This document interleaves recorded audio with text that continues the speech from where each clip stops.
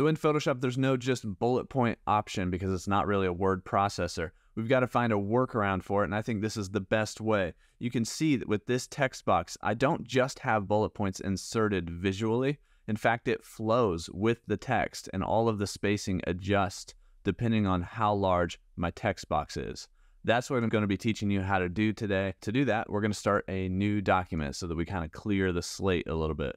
So I'm going to go to Command N or Control N for the new document. I'm going to just do a 8.5 by 11. We're going to create that, and we'll zoom in a little bit so we can see this better. Now that I've got a new document open, I just need to create a text box. So grab the Type tool, shortcut key is T. Click and drag to create a text box. This is called area type. So I'm going to paste in here a little bit of lorem ipsum text that I have.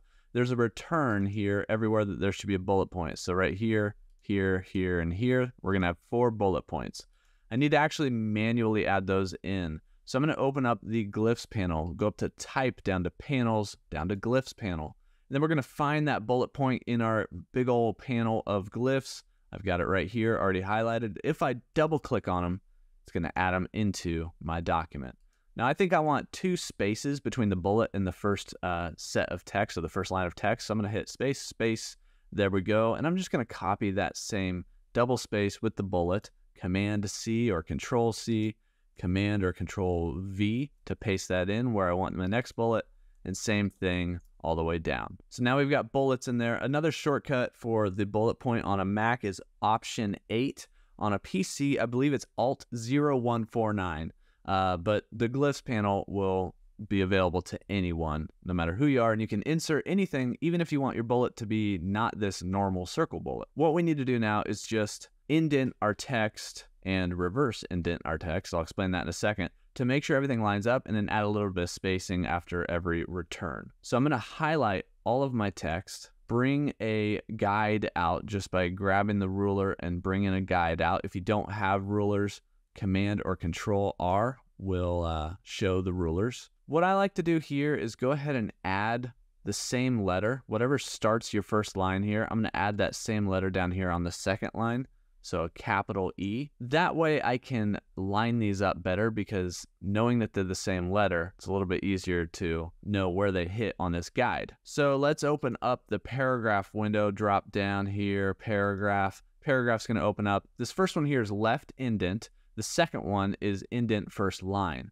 So with this left indent, we want to kind of bump that up. You can use the up arrow key or just type in numbers, and notice that's indenting all of the left side of the text.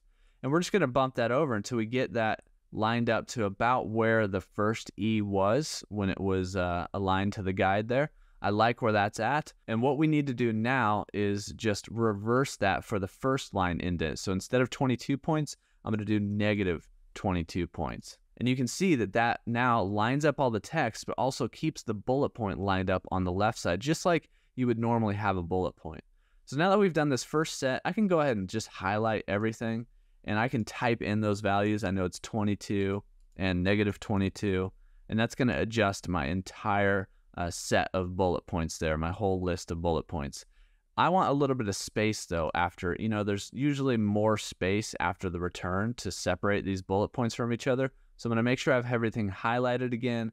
And there's this little thing called space after. That's going to add space after paragraph. So every time you hit return, that's a new paragraph.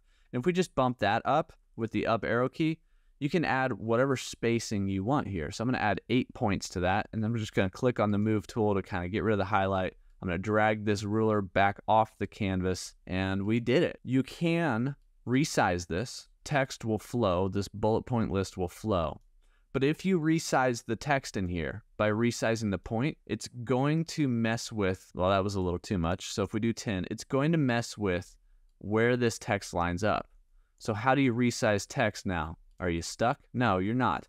What you can do is just Command or Control T on that type layer. So once you get this fit to about where you would like it with the flow of the text, if you do Command or Control T, that's going to bring up the transform. You can grab a corner and hold Shift and scale this text up and down. It's going to scale all of those values together so that you can adjust how large this piece of text is on your document. So that's it. That's how you add bullet points in Photoshop. Just discovered this the other day.